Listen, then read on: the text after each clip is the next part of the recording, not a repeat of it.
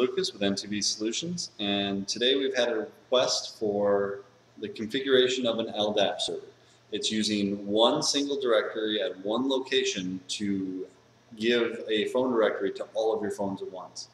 Once the configuration gets to your phone, you only have to make changes in one location and all of the phones pick up on that. So you don't have to re-push a configuration with every change that you make. You simply make the change in one place and all the phones just get it right away. So let's take a look at what that looks like and see if you have any questions. Get rid of me here. We're going to start with a Grandstream PBX. The PBX will host the LDAP server all on its own. You don't need a separate one. Here I'm in zero config to show you that we're going to use this phone here. It's extension 1001, and it is using the beta firmware right now for a 2170. So that phone is over here on this tab, and you can see it's connected, registered, and it's a working phone. If we click on phone book and LDAP, you can see that everything right now is blank. We could come here and configure this by hand for each phone individually if you wanted, but we would rather push it to as many phones as we want instantly. So we're going to show you how to do that. Back on the PBX, you go to Settings and LDAP Server. This is already configured, already works right out of the box, but the configuration is not automatically pushed to the phones. The configuration will be listed on this screen if you need to change passwords, things like that. From the start, just leave all of that normal. Don't change anything. Go down to where it says LDAP phone book. This is where you can create new phone books. So right off the bat, you get this one. It's not deletable. It's permanent. It shows the extensions on the system. So as you add an extension to your PBX, it comes into here. If I hit edit, we can see those extensions and what they show. The emails that we put in show up, the first name, last name shows up. All that information will show up in here. But all we need to put in, if we make our own, is the account number as whatever the extension is, or phone number, and the caller ID name. So what you want to show up. So if you click add here, you will add a phone book that you can name yourself. So if this was Bob's phone book, we'll name it Bob's. We'll get rid of the apostrophe. We'll just name it Bob. And you can see down here, it creates the phone book DN, it's called, which names the phone book, and that's what this part is, the name of that specific phone book. And this part basically says it's on this PBX. So when we save that, we have a phone book named Bob. We can then add to Bob, and we'll add 507 555 1212, and we will name it info. We'll click add. Now we can add all this stuff. I'm not going to, but it's all available. All you need to add is those two things. It'll show up over here, and you can save all. You can add as many new contacts as you want. I've also added this phone book previously. I named it N2VS, and that one has our business number as well as our my personal DID. So that's the one that goes straight to my phone. So I added both of those and then saved it, so that you could see there was 3 different phone books that I've added here. If you look below, it'll show LDAP client configurations, examples of client configurations, as well as an example of what a Grandstream phone might look like. This is the one we're going to use here. So you can read through this if you want. I took a couple of screenshots that I have listed over here so that we know what we're typing in, and we'll show you what that looks like. So I'm going to apply these changes. We're going to take our screenshots and we're going to create a template. So I could take this information here, like I said, and apply it straight to the phone, and it would work. But we want to push it to multiple phones. So we're going to go back now to PBX and the zero config section, because we pushed all of our configurations via zero config, all of the extensions, and we're going to create a global template. So this is a template that can be pushed to anyone, that any phone, it doesn't have to be a specific phone, any Grandstream phone, I should say. You create your template name, whatever you want to call it, and give it a description, whatever you want to call it, make it active, and in here you will select the phone book to add. So we're going to go to Contact List, LDAP Phone Book, Directory. We're going to add that option. It's going to give us all those same settings that we saw on the Grandstream phone. And we're going to configure each one. Now, if we change this from manual to PBX, PBX will give us that one phone book with all the extensions. That one is there by default every time, and you can select it and push it. We can select the N2VS one I made and just push those two numbers, or the Bob one we just created. I prefer to choose manual. For the IP address, you type in the IP address of the phone, 10. Whatever. I'm not going to do it here. And we go through in the base DN username. These all can be found on that configuration page. Here's the screenshot, all this stuff. Your base DN, it gives some examples. Username, leave it blank. Password, leave it blank. The LDAP name attributes, let's look at that real quick. It actually shows up here under name attribute, not LDAP name attribute. So I usually go through this and I just tab from place to base. I get the address, I get the next one, the number filter, then I go and look. What is my number filter supposed to be? Account number equals % with parentheses on the sides of it. I type that in or copy and paste that in exactly as it shows. There are other things you can put in here other than this. The number filter this lets you know what area of the stuff that you entered in will be filtered by the number filter, and it will be specifically that area. I don't know if I'm saying that right for you. The LDAP name filter is another one. When you try to filter by name, the caller ID name is the section that it will use.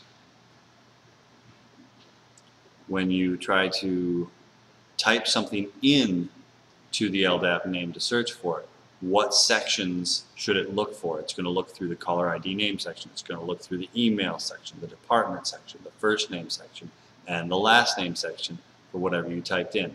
So if you just put caller ID name in the name attributes section, it will only search through the caller ID names. But if you put all of these in with a space between them, it'll search through every section. Same with the numbers.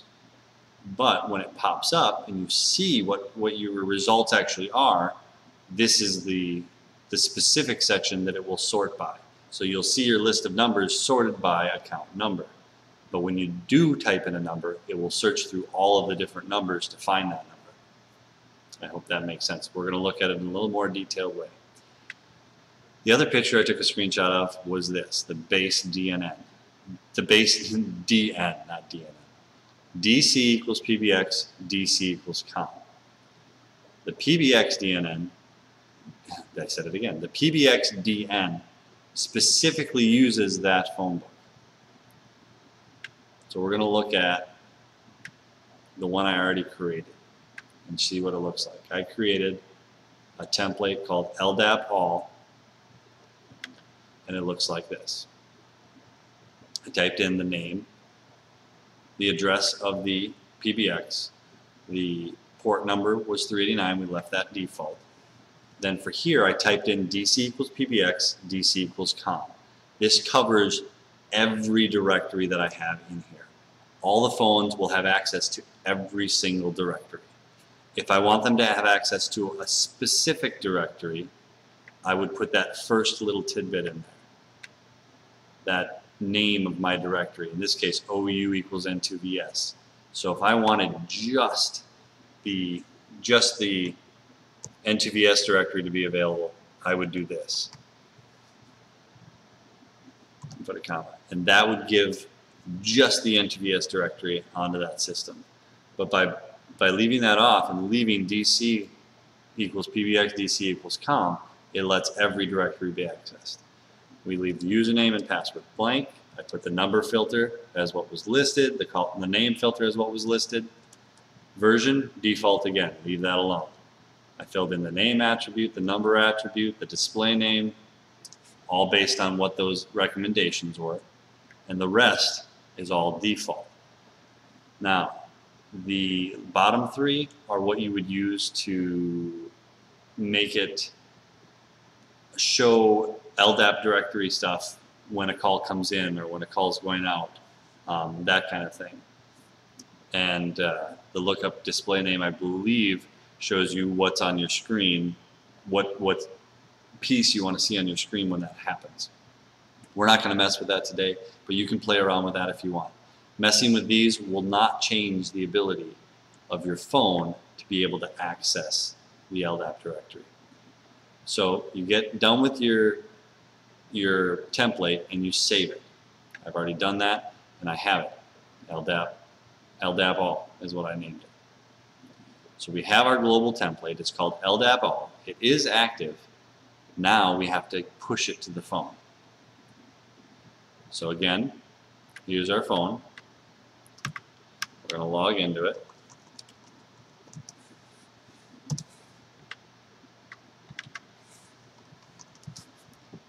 I hit caps lock by accident. There we go. And we're going to see that there's currently no configuration in here. So we're going to go to our 0 config on the PBX. We're going to go to that phone and edit that phone. All we've done on this phone is applied an extension. Now we're going to go to the Advanced tab and go down to, oh, it did grab all of this configuration from the default model template that I made. So I'll show that in another video. But now we're going to also apply a global template to it. The one we're going to apply is called LDAP all. So we select that template and hit the plus sign next to it. Puts it into the selected templates. You can have more than one template applied.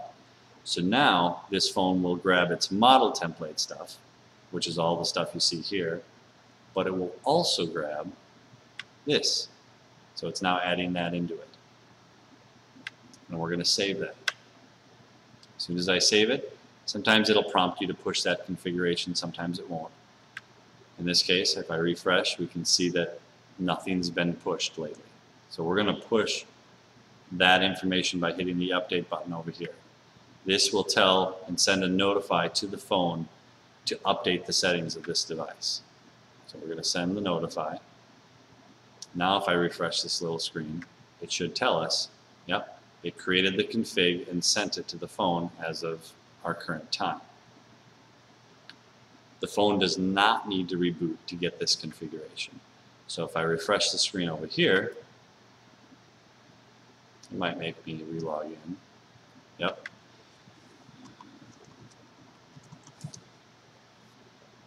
We can now see all that configuration got pushed. Now here's the bug.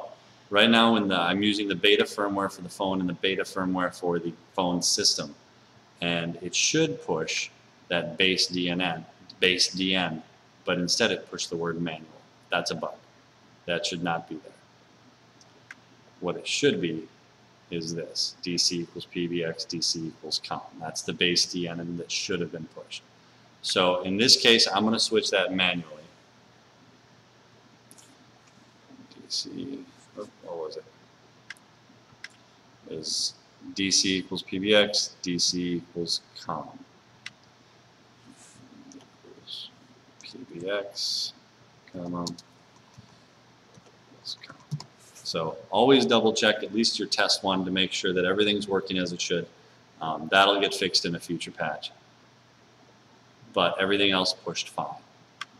The username and password are blank, account number, caller ID name, version 3 was default, these three, and here's the one, sort results. All this stuff is default. LDAP lookup using incoming calls and outgoing calls, lookup display name, figures the display name when LDAP looks up the name for incoming and outgoing. and it must be a subset of the LDAP name attributes. So in this case, the only name attribute we use is caller ID name, so that's what it would have to be. So if you had multiple things for the attributes, you could pick one of them to show. So in this case, we're going to save and apply it.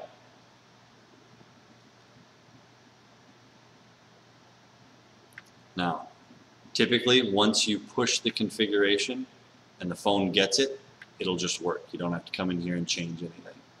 We had to change this one just because of a bug. So, we're going to take a look at the phone now and see what it looks like. I'm going to get the screen back up. Hello. And let's take a look. I'm going to grab this guy here. See if I can do this without making you sick.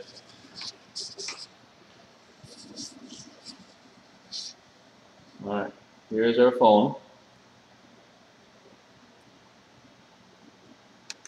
We're going to go into here and look at the contacts.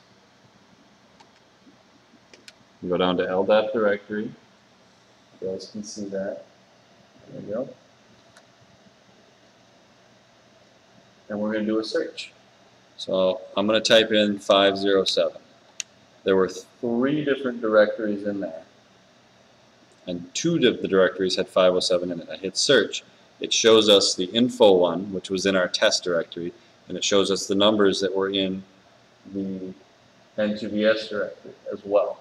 It shows both of them at the same time. You just have to search something. If we backspace that and search 100, which is the start of all the 1000 extensions, and hit search, it will show us all of the 1000 extensions, which were in the base PBX directory. So it gives us all directories constantly, and you can access any of them.